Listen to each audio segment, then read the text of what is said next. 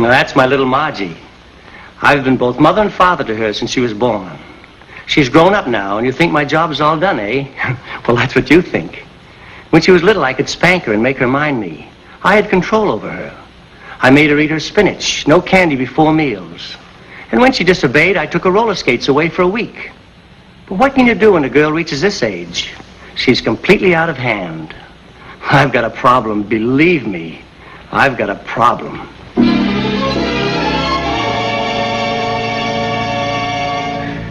That's my father. I've raised him from childhood. That is, my childhood. He's nearly 50 now, and you'd think he'd settle down, wouldn't you? Well, that's what you think. Today, he looks better in shorts on a tennis court than fellas 25. Girls wink at him, and what's worse, he winks back at them. I want a nice, old, comfortable father. I try to look after him, but he just won't settle down. I've got a problem, believe me, I've got a problem.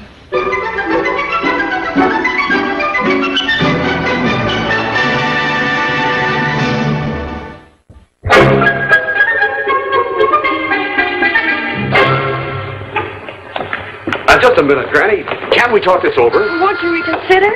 No. Without this, you can't do a thing. And I'm going to make sure you don't get your hands on it. Yoo-hoo! Margie! Come in, Miss Odette. I'll be with you in a second.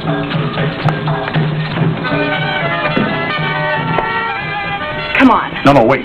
We'll wait till nobody's home, then we'll find it ourselves.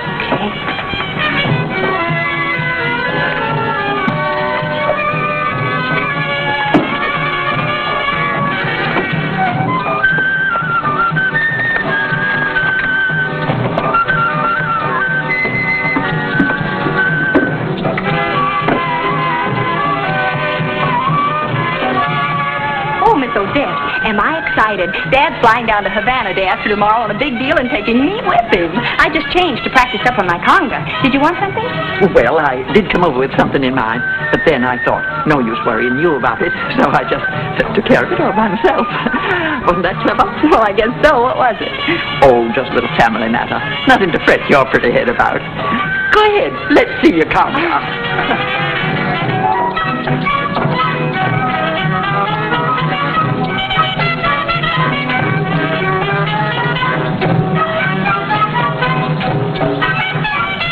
Kind of dancing's a little too slow to appeal to me. You've certainly got plenty of pep for 83.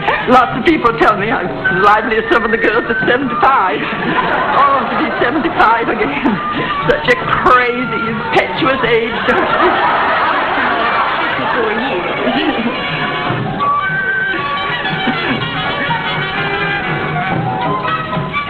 Havana. We'll be there for 3 or 4 days. Oh, it's going to be wonderful. Have you ever been to Cuba? Once.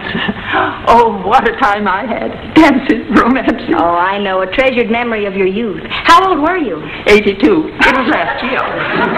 You're just going to love it, Margie. Oh, I'm sure of it. Or should I say cierto or segura? That's Spanish. I don't see how those people down there ever understand the language. I wonder how I'm going to understand it.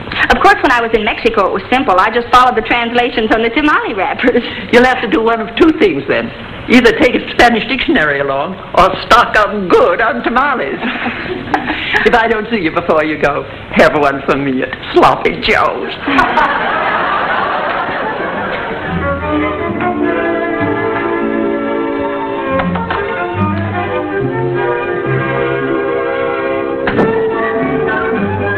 Your father isn't home. Well, he won't be. He took Roberta to a show. Wonderful. A happy combination. A boy, a girl, and a father who's not at home. I'm sorry, Freddie, but you can only stay a minute anyway. What do you mean I can only stay a minute? I'm not letting anything happen to change Dad's mind about taking me to Havana. You know how he feels about you. Did you find it? Not yet.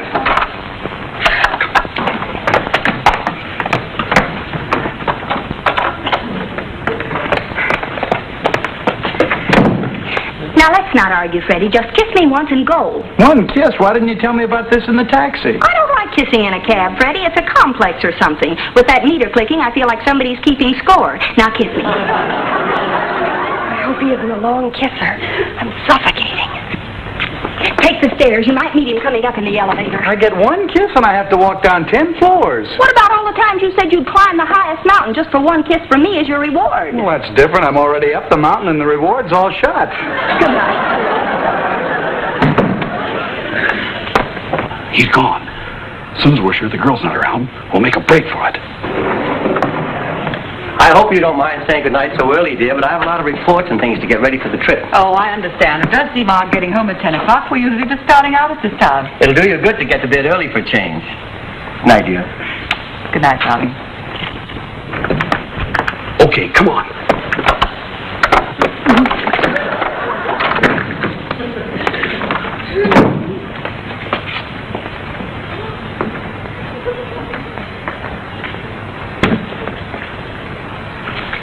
Oh, Margie! Margie, dear! Si, senor! Guess what I've got? I give up. What have you got? Where is he? Well, he was here, but only for a second. He just forgot his hat, that's all. Oh, really? Yes, really. Do you want to go to Havana with me? Dad, I'm telling the truth.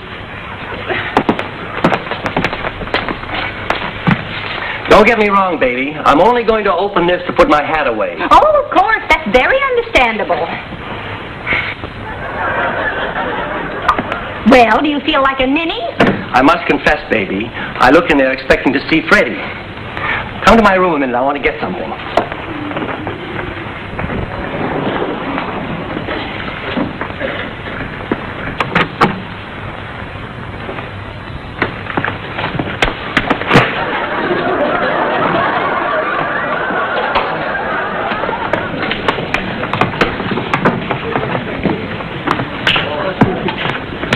You stay here.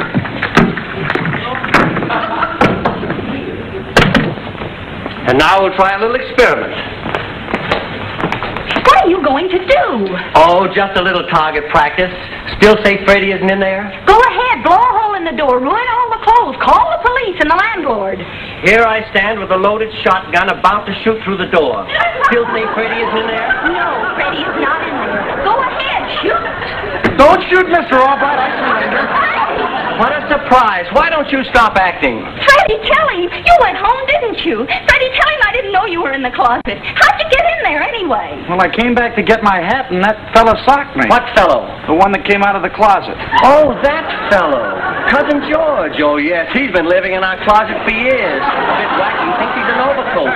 But he's improving. He used to think he was a mattress, and I had to sleep on him for 2 months to make him happy. Dad, stop it. You've got to believe him. You've got to believe me. Freddie went home. I swear it. Margie, you're only making it worse. Oh, please. Good night, Freddie. Please, Dad, listen to me. I never deliberately told you a lie. Until tonight. But I wasn't lying. I purposely sent Freddie home because I didn't want any trouble. Did you see Freddie come out of that closet? Yes, but he explained. There must have been somebody hiding in there. I'm sure somebody was hiding in there, too. Freddie. Do you know what it is to be telling the truth and have somebody not believe you? You've carried this about far enough. Now, when you get ready to quit the comedy and admit that Freddie's been in here all this time, then we'll reconsider your trip to Havana with me. Havana? As of right now, my only companions on the trip will be Mr. and Mrs. Madeira. Oh, I'm sorry, baby. It's not because Freddie was in here. It's because you lied to me. I love you an awful lot, but I can't take that. Now go to bed.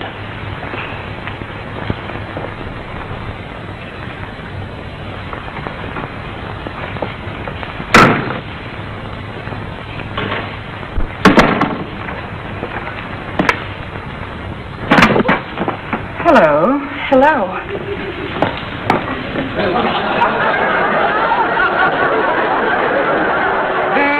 Oh, in here, Roberta. I know you like a book. I just knew you were going to bring me in some coffee. Yes, I'm sure you thought I might drop in. I didn't interrupt anything, did I? No, I hadn't gotten started yet. I had another little matter I had to take care of first. Oh, and how did you do with this other little matter? I never knew a girl could be so stubborn. Tell me more.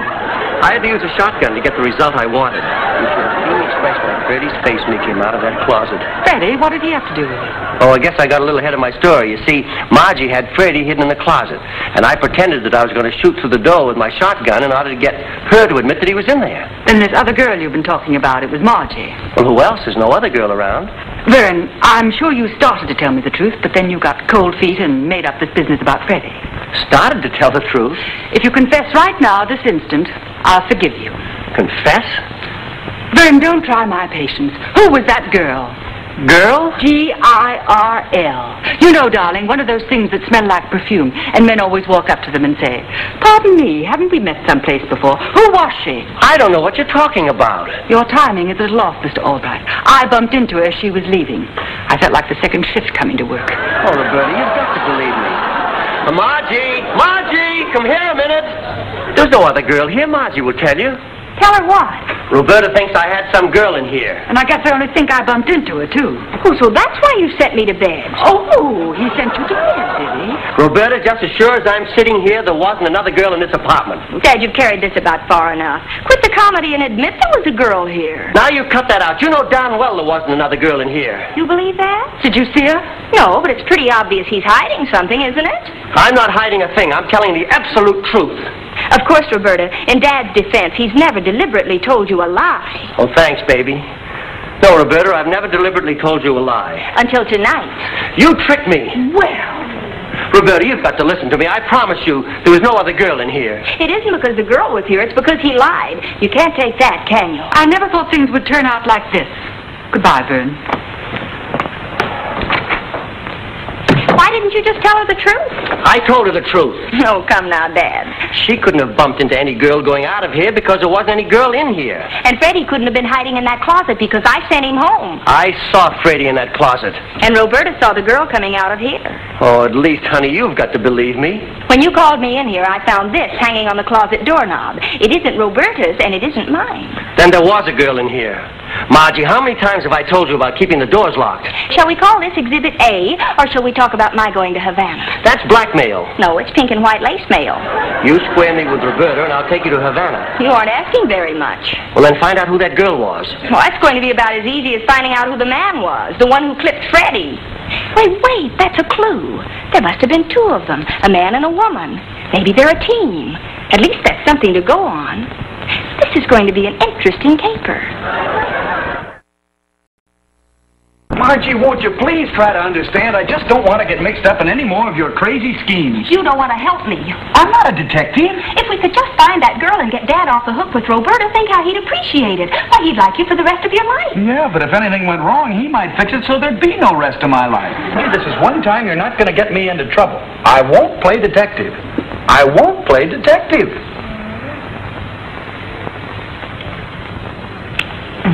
Tracy's the name, Dick Tracy.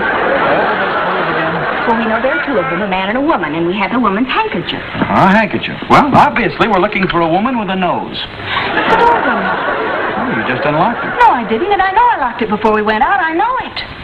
Let's go have some more lunch. Oh, this is our chance. Somebody's probably in there right now. Come on.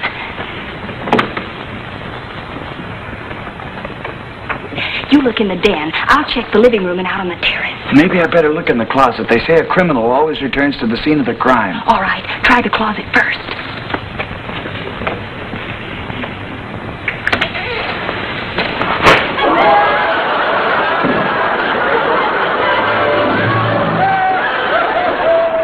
I think this contest will do nicely, Mr. Albright. Thank you, Mr. Madeira, and gracias. Tomorrow we leave for your beautiful Havana to conclude our business there. The garden spot of the world, your native country. Gracias. I bet anything that you've been rehearsing this little speech ever since before I came here. I won't be present when the contracts are signed in Havana, so I'd like to take this opportunity of saying a few things slightly in advance. Welcome, Senor Madero. Welcome to the... Enough, Mr. Honeywell. We understand perfectly what you are trying to say. That if you had a chance, you would rob us cacaille. No, I'm just trying to be funny. I'm trying to have what you say, a little fun. Shall we talk about tonight now? Oh, yes, the going-away party. We're going to have it at Albright's place. That's right. And here's the address. Gracias. And here are the keys. I may be just a little late. If I am, go in and make yourselves at home. Albright's had a little misunderstanding with a friend. Well, a lady. And he wants to drop by her office to see if he can't persuade her to join us tonight. Till tonight, then. We go in like you say. Senor.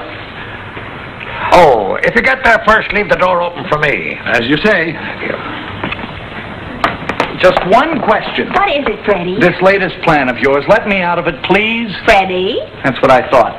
Okay, give me a quick rundown. How does it work? We pretend to be going out for the evening. They think we're gone and break in again. But we sneak up the back stairs and in through the kitchen. Then you're going to sock somebody on the jaw. That'll be a big switch. Come on.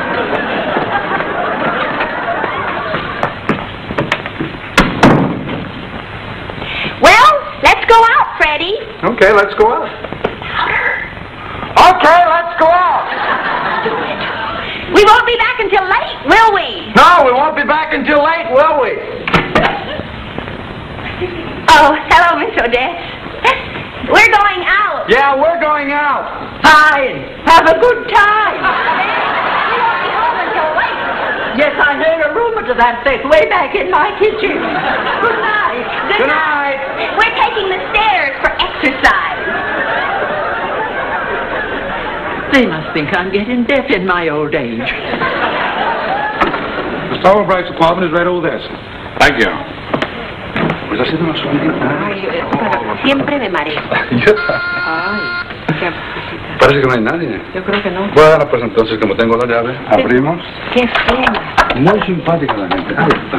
Pásale.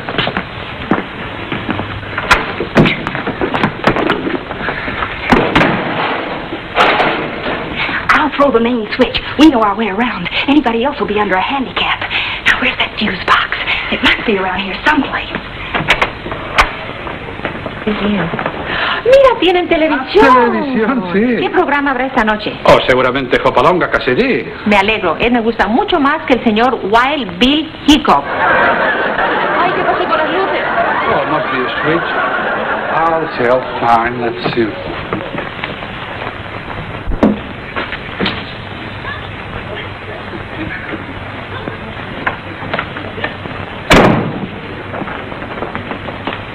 Someone's in there.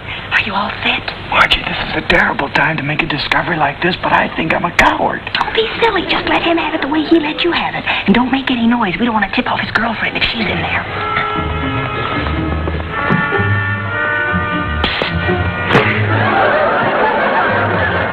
We'll tie him up and gag him, too, so he can't warn that girl. What do we tie him with? There's some cord in the kitchen. We'll get some adhesive tape to gag him with. Come on.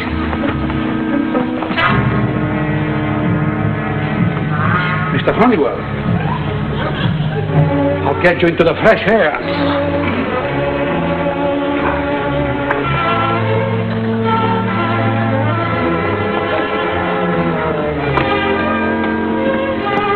He's gone. I guess I didn't hit him hard enough. He's probably still around. Keep your eyes open. Come on.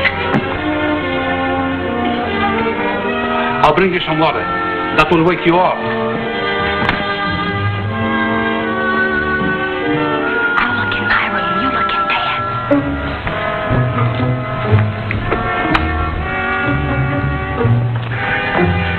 Somebody struck me.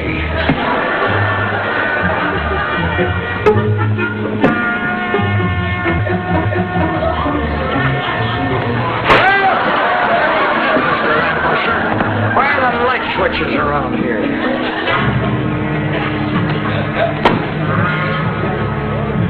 Margie.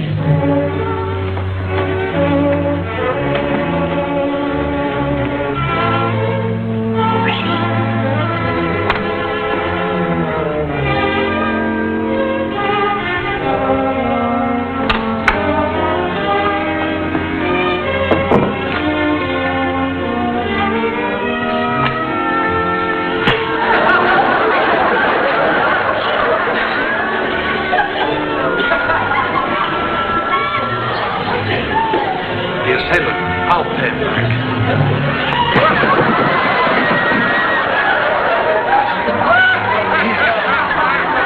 Hey, you all right? Shh, don't answer. Somebody's coming.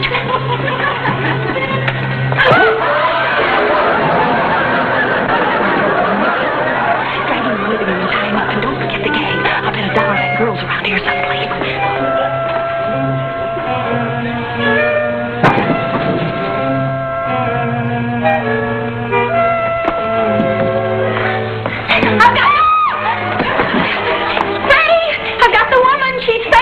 We don't have to whisper anymore. wait till Dad hears about this. Boy, will we be sitting pretty. I'll turn on the light.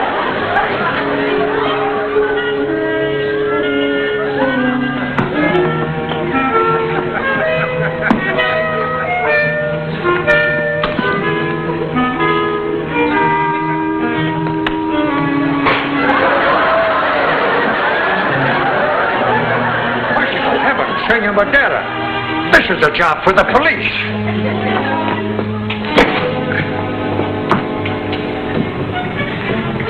Never here when you want them. I'll take the stairs.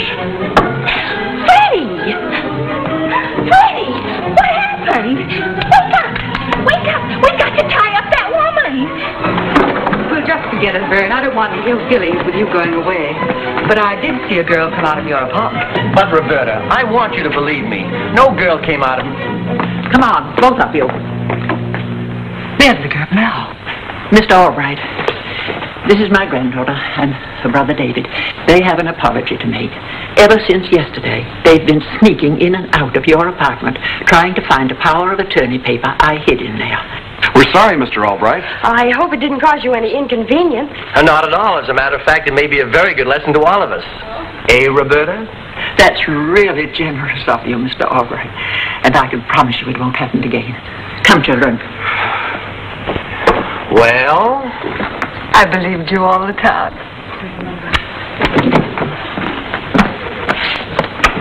Good heavens, Vern. Mrs. Madera! Mrs. Madera?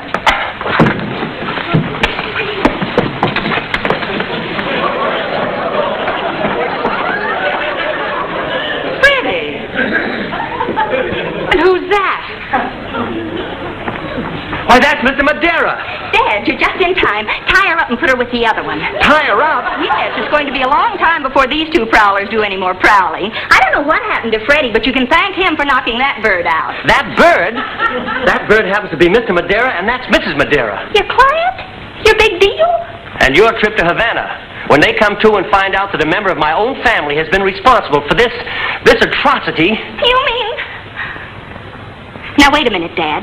It was dark in here. They don't know who clipped them. Suppose it had been a prowler, a real prowler. Then they couldn't blame you or me, could they? Freddie, you know how badly I want to go to Havana. You've tried awfully hard to make it possible for me to go, haven't you? And you wouldn't want all you've gone through to go down the drain now, would you? Then would you do just one more little thing for me? I knew I could count on you. Close your eyes. Close your eyes.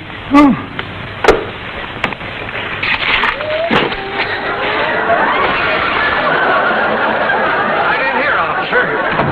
What's going on in here? I have been hit 2 times. Yeah, it got me twice, too. Ay, Felipe, fíjate nomás, cuando se apagaron las luces, yo salí para allá y una persona se me echó encima. Me dio un porrazo, yo me caí, me desmayé y no sé lo que pasó. ¿Qué pasó? My wife said, what happened?